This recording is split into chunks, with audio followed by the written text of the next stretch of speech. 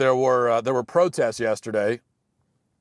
Yes, protests, if you can believe it. I mean, it had been probably 6 or 7 hours since the last one, so we needed a good protest.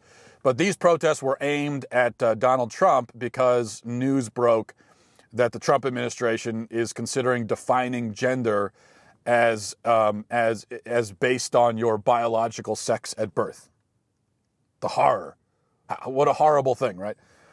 And the point of making this completely reasonable and necessary change is for Title IX purposes and when assessing discrimination complaints and so on and so forth.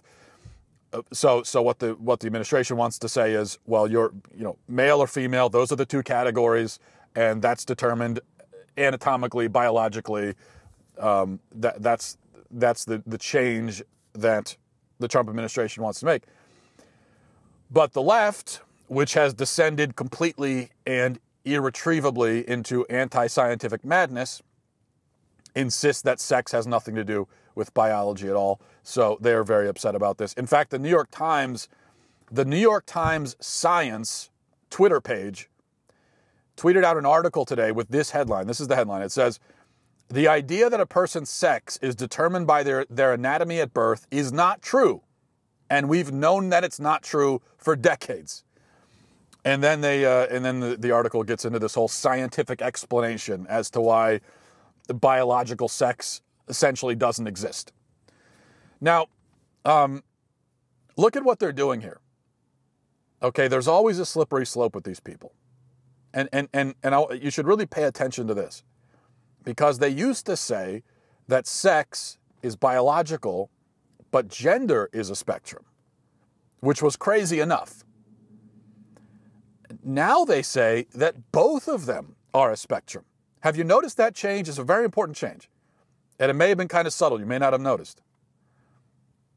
But for a long time, it was, well, there's a difference between sex and gender. That's what they used to say. They invented this concept of gender as distinct from sex so as to introduce the idea of spectrums into the conversation.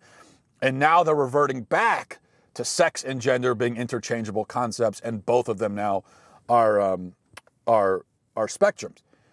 Now, gender, by the way, it was originally a grammatical term.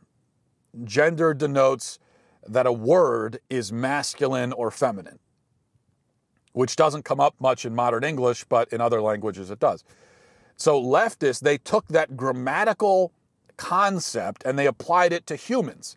They turned it into an actual state of being, pretending that that a person has both a sex and a gender as two distinct things. But now, which was crazy and makes no sense, but now they're merging the two again, it seems.